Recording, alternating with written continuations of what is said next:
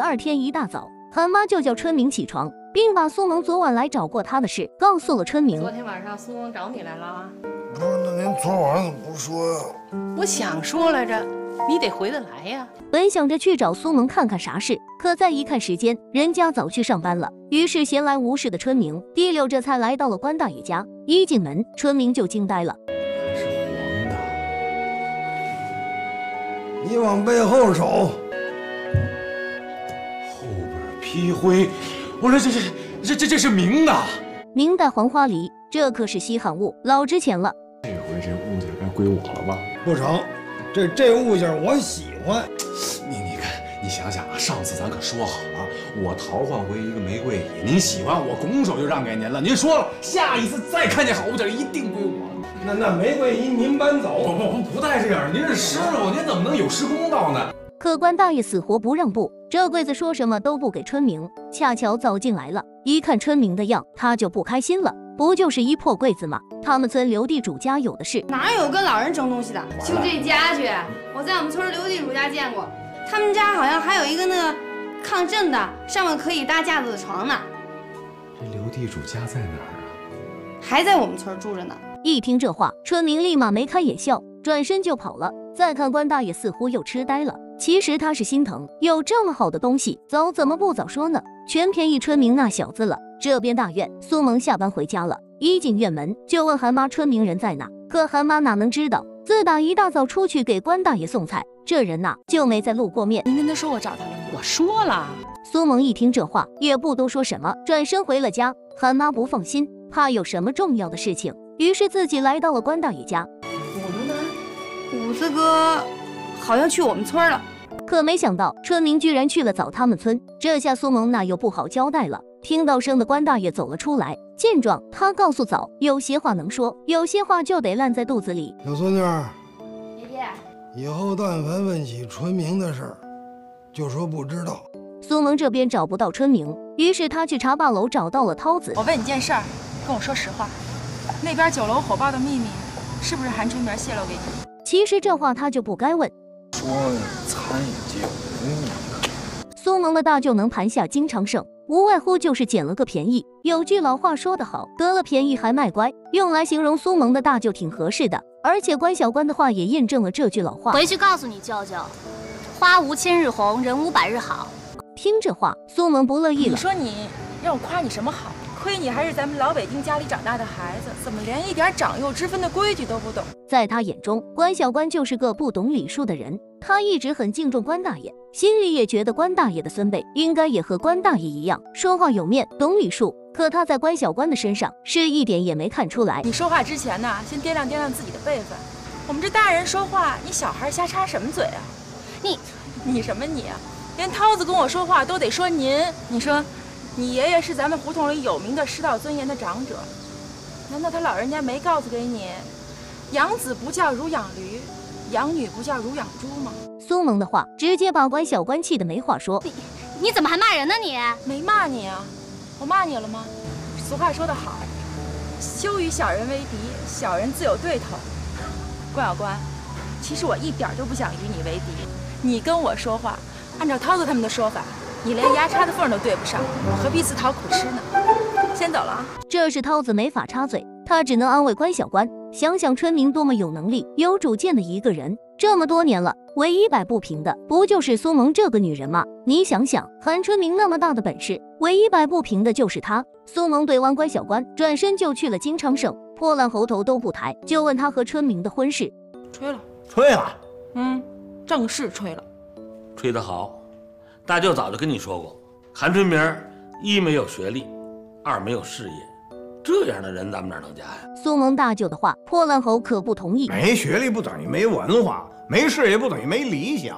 他和春明认识这么多年了，两人可以说是忘年交。这时候他可是得替春明说下公道话。春明可是1等1的男人。苏萌的性格，涛子可是知道的一清二楚。他可不希望关小关变成第二个苏萌。跟你说一句正经的啊，学谁都别学苏萌啊，太尖刻的女人嫁不出去。借着这个机会，涛子豁出去了，大胆的向关小关示爱。我下楼告只要底下吃饭的那些人都祝福我能娶到你。只要是祝福他涛子的，今天他就统统买单。这手臂可是把乖小关吓住了，来上这么几次，茶罢楼也别开了，直接回家吃咸菜得了。于是便着急忙慌地追了出去。金昌盛这早专门来找孟小杏先聊间，破烂猴过来了，问起了春明的去向。你瞅那春明要哪去了？记吃不记打个早，一秃噜嘴就把春明给卖了。去咱村了，我说在咱村刘地主家见过，他们家好像还有一个那个抗震的，上面可以搭架子的床呢。这跟他有什么关系啊？说者无心，听者有意。破烂猴急忙离开了酒楼。现在的春明光着膀子坐在刘地主的家里，说什么都要买这张床。我爹在上边睡过，我爷爷在上边睡过，我们家老太爷也在上边睡过。春明正跟地主软磨硬泡着呢。这刘德禄的活慢慢磨，1天3顿小米儿就得了。就在这时，破烂猴从天而降，来的正是时候。春明看着破烂猴，也明白他的来意，但现在可不是讲交情的时候。他们家这床我可憋了2年了啊！你也没戏。得，既然都认识，咱们就一块聊。反正我呀是不花1分钱，你们愿意住啊，在这儿住个10天半个月的，我没意见。哎，选包出。这架势，春明跟破烂猴耗上了。任凭你破烂猴好说歹说，他韩春明就是不让步。破烂猴也算是看出来了，这小子就是死猪不怕开水烫，这物件他也是要定了。韩妈这也是被春明气死了，这人是去哪了？连个招呼都不打。他就这一回，原谅他这一回，别跟他一般见识啊！我原不原谅，我看他表现。韩妈这边想着法的稳住苏萌，可奈何这春明就是死活不出现。还等春明呢？连个人影都没有，都快把我急死了。您别太着急，注意身体。我不找他了，找他也没事儿。看苏萌这样子，韩妈顿感不妙。坏了，这是要吹呀！失望的苏萌也算是看出来了。您说这都多少天了？有1个多星期了吧？整个一音信全无。这还没结婚呢，就这样。这要结了婚了，他还不想气死我呀？他老婆都快没的春明，这可是住上了瘾。破烂猴拿着春明也是没辙。我找刘满堂兜底去。哎，你要愿意破我们这行规矩，你随便。上来，把这几个人，凭什么呀？凭我是你长辈。那我管您叫爹，您把这机会让给我吧。啊，爹，您行行好，爹行不行？你小子就是一滚刀肉。是爹，我就是一滚刀肉。孙子，爹不跟你玩了。哎呦，谢谢爹！哎呀，我太谢谢爹！天黑您慢点走啊！春明这耍赖的劲，破烂猴是一点招都没有，于是便气呼呼的走了。这破烂猴一走，春明第2天便找上了刘地主。本想坐收渔翁的刘地主，看春明这架势，这床能卖就卖了吧。再看春明给出的价，两人说不心动那是假的。再加这么多，我在您这基础上再给您一套5间大院，就在镇里。除了你们身上穿的，还有平日里用的，这房子还有房子里的家具都归我。两人一拍即合，买卖就这么成了。经过涛子上次那么一闹腾，他和关小关的关系算是定了下来。今天来找关大爷，就是和他老人家说一声。啥时候喝喜酒啊？我爸我妈下星期就回来了，不过具体怎么办还得听您的，爷爷。这是好事啊，可春明去哪了呢？我徒儿怎么没来呀？春明他妈11天去了我们店里8趟，他人一点动静没有。涛子不明白，关大爷可是清楚。没动静，那就是回来了。去把他叫来。得嘞，要办，你们一块儿办。于是他在胡同口堵到了春明。你师傅说了啊，让咱俩抓紧时间把婚礼办了。那懒毛答应你了吗？答没答应我不知道，反正他已经跟我去见我爸我妈了。两人高兴的跟孩子似的，手挽着手唱着胜利的歌曲。可你韩春明还不知道的是，后面等着你的是什么？关键时候天天找不见女人，苏萌早把你踹了，还想结婚，做弄去吧。这不一进院门就被韩妈追着打。赶紧吧，去找苏萌妈，那孩子都急死了。哎，这2天见我面，连提你都不提你了。高兴过头的春明这才知道自己也是要结婚的人，咋就把未婚妻给忘了？于是赶忙往后院跑。给我1分钟时间，我解释一下。我跟你说，我这次真的有特殊情况。走，我找你，走哪？走，这就走啊！村民的出现让苏萌这些天的压抑彻底爆发，摔盆砸碗的把村民赶了出去。哪怕是奶奶劝说，苏萌也听不进去。苏萌心里真不明白，结婚这么天大的事，你出去都不告诉一声，难道真有比结婚还大的事？可能就是村民不是真的爱他。看他现在那个样啊，不着调，不靠谱，不可信。好意送我辆车，直接送走我一妇科，我啥都没说吧，我直接就忍了。我告诉你，我相信我的直觉，您什么都甭说，我相信我的直觉。他大哥说的一点都没错，他这一天到晚神出鬼没的，要不做点违法乱纪的事儿，不把自己送进局子里，他绝对不罢休。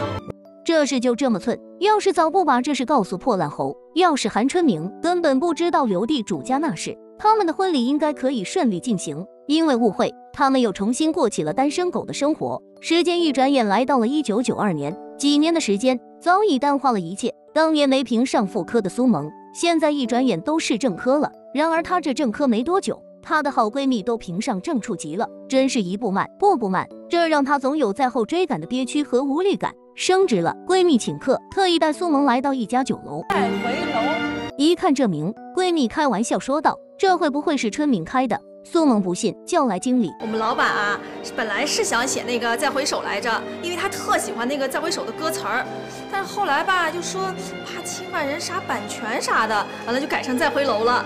听完大堂经理的讲解，苏萌跟胜利者一样说道：“这么豪华的酒楼，我就知道肯定不会是春明开的，他哪有这本事？”就在这时，熟悉的声音传来：“韩春明，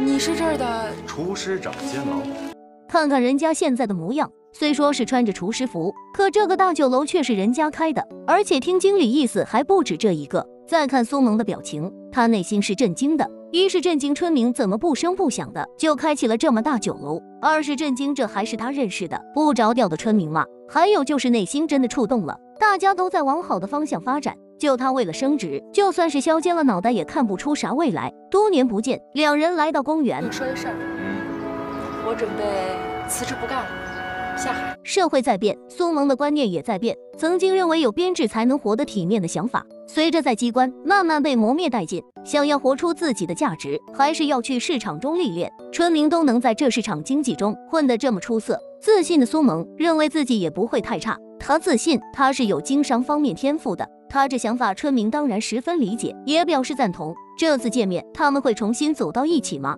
后面还会发生什么？我们下回接着聊。